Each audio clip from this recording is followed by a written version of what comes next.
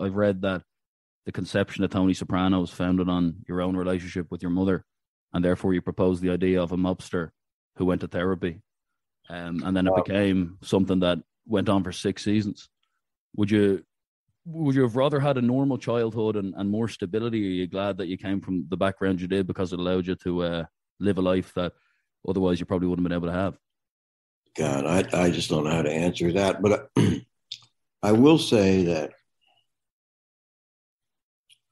I did have a very happy childhood, actually, happy and safe. My mother was problematic. There's no doubt about it. And I'm not the only one that felt that way. Most cousins and aunts felt that my mother was out there someplace. And you see the personality of Olivia. That was kind of what my mother was like. But the other day, I was in my room, my bedroom, and I looked, and I had placed this little statue of the Buddha on top of a cabinet. And it's a thing called the Happy Buddha, which is kind of like a fat, chubby Buddha with his robe kind of opened up top and little rolls of fat. And then I remembered that my mother gave me that, of all people, when I was about 14 or 15. So I don't know how to deal with that whole subject. What part of parental behavior do we put down to their personality, and what element of it do we put down to the times?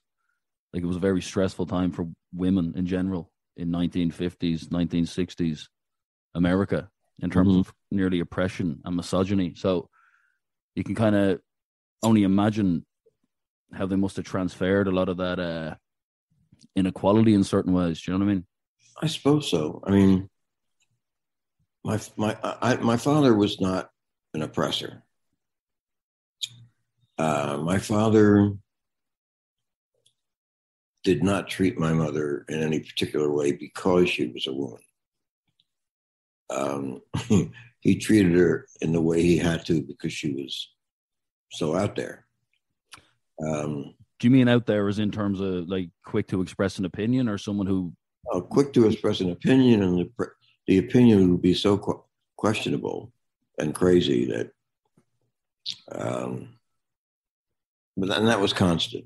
That was just the way she was. She had, I forget whether it was 9 or 11 sisters. I think she had 11 siblings. 2 of them were brothers. And they were all the kids in that family, my aunts and uncles, were very demonstrative, loud, you might say. But my mother was like none of the others. She was, my cousin once said that my mother was only into her own thoughts, and everything else, the rest of the universe, was on the periphery. And I thought that was pretty accurate. Would you have found her discouraging towards any kind of things you might have dreamt of? Oh, yeah, absolutely.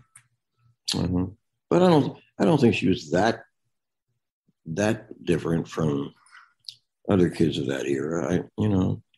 She had gone through the Great Depression and World War II, and she had been born into, if not poverty, certainly into a situation of lack of material niceties. And I think her main concern, well, I was going to say that her main concern was that I earn enough money, but that was not her main concern. Her main concern was that I would wind up in a career that was something that she could be proud of. Because with the rest of her problems came a certain amount of narcissism. Of course, she'd be the first one to tell you that there was nothing narcissistic about her. But she thought about herself and her safety constantly. She wanted you to be something that she could show off nearly as somebody who enjoyed a hard day's work and nearly had to struggle himself because she nearly was addicted to the concept of complaining in a way. She was addicted to the concept of complaining. She complained constantly. But what she wanted for me was to be something that was unassailably respectable, which would have been a teacher, a lawyer, possibly. And then she had one friend who was in the United States Foreign Service, who was a woman, who was probably a secretary. She was not a diplomat, who had been all over the world. And my mother wanted that for me.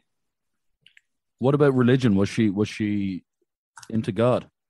She was, but I heard more about that in her later years than I did growing up. But they sent me to Sunday school, and but they didn't go to church. Then my mother started going to church when I was about, I don't know, 13 or 14. My father said that he was an agnostic. And you see, our family was a little bit off-center because although we're Italian American, I mean, 100% Italian, we are Protestant. So, you know, as a kid, I didn't like going to church for the usual reasons. Kids don't like it. But I also didn't like it because I didn't feel like I was in the right place. And I didn't feel like all those Protestant people in the church, all those people named Smith and Jones, and shared your values, liked me or my parents.